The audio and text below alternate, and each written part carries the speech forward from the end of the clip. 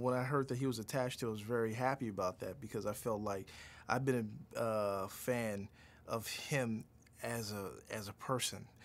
A very beautiful person, the person who you can always feel like you can talk to, somebody you can relate to. Second of all, his physique, you know, who he is as a person. He has a lot of charm. He has a lot of qualities that as a guy, you're like, I want to be that guy.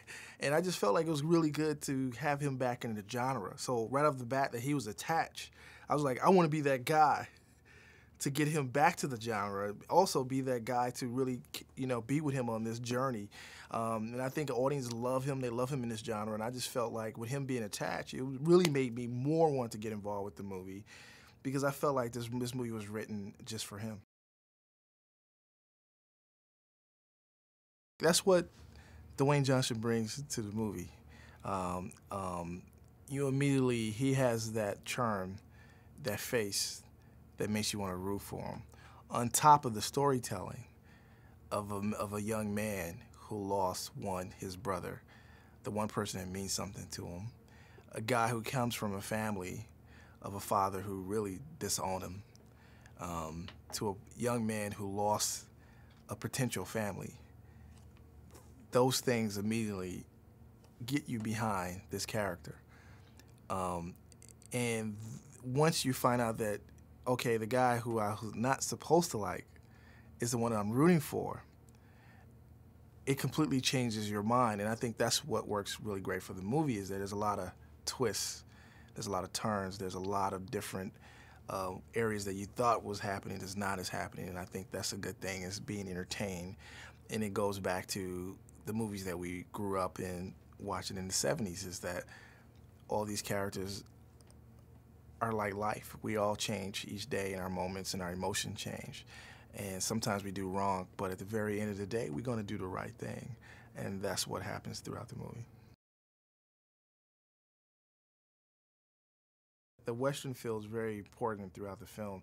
First of all, if you have a leading character who doesn't have a name, it's kind of like reminds you of the old Clint Eastwood movies, The Man with No Name. Second of all, is a character that doesn't really talk throughout the film. He comes into town as an anti-hero, but then ends up leaving the film as a hero. And I think those were the ideas of the Western kind of influences that we brought to the film. Also, the showdown. There's a showdown between all the three characters. Very, very close to, again, Clint Eastwood movie, The Good, the Bad, and Ugly. All three different characters and how they all come together. Musically, I think it's very important how music is used throughout the film. Each character have their own music, their own theme. Very, very heavily influenced from the Westerns. Each character have their own car, the way they drive. Dwayne drives the SS Chevelle.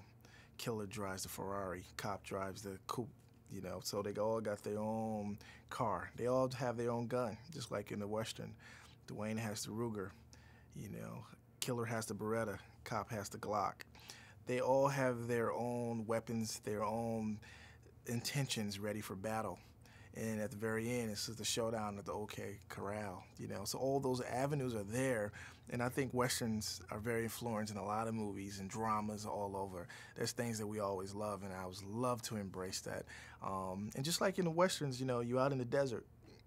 We out Bakersville, you know, Palmdale. We out there in the middle of the desert where it gets hot in the middle of the day, cold at the end of the night. So all these things are all embraced, and those are the things that we talked about when we were preparing for the film. Right off the bat, we're trying to see who can play cop. You know, who's the right actor. I always been a big fan of Billy Bob Thornton. When I first met him, we went to his house. Took us downstairs to the basement. He's a musician also, has his own studio. So we sit in the middle of the studio and we talking, and right off the bat, as he started talking, I was like, this is the guy. I didn't really want to meet anybody after that. I felt like he was the guy for the role. He totally understood the character. What I really like is the idea of here's a man who's really on his last leg. It's a man who's trying to win respect, a former drug addict, or maybe still a drug addict. At the same time, he's trying to win back his son, trying to win back his wife, trying to win back his respect. And this is all coming from an honest place. and he has one last chance to win the respect and the force. If I could just catch this guy, the driver, and to have that vulnerability, but also that gray area. He's a guy that has flaws, and I think Billy Bob Thornton, as an actor, can play that very well. Being able to play that, yes, I have flaws, but I'm trying. I'm trying to move beyond that. And I thought that was something great that he brought to the role. The title means several things. Faster, 5 days. At the same time, from underneath the subtextual level, is that sometimes we move very fast to try to achieve a goal with no stopping, no time to look around, no time to really rethink what we're doing. Sometimes it can cause us to make the wrong choices or let us not realize our circumstances, certain things that we do, and how it affects other people. And that's what happened with these three guys. They're all moving so fast to try to accomplish a goal. Drivers trying to kill all these guys in a certain amount of time. Killers trying to stop him. Cops trying to stop everybody. And they moving so fast, they don't realize the choices they're making are affecting those around them, those that they love. And not till the very end they realize their choices. And it's about faster. Sometimes it's about slowing down and looking at things around us. And so to me, that title is not all about speed, about movement, but it's about the realization when you don't stop and look around and think about your choices.